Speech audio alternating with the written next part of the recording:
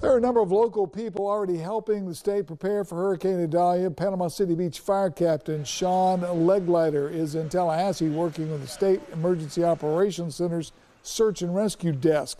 Legleiter will be there for 2 weeks. The department also has an engine and 4 firefighters on standby. Fire Chief Ray Morgan says they're ready to help with search and rescue efforts wherever the state needs them. Team up with other local agencies that have dedicated assets and form an engine strike team. We'd follow the mission, whatever the mission states.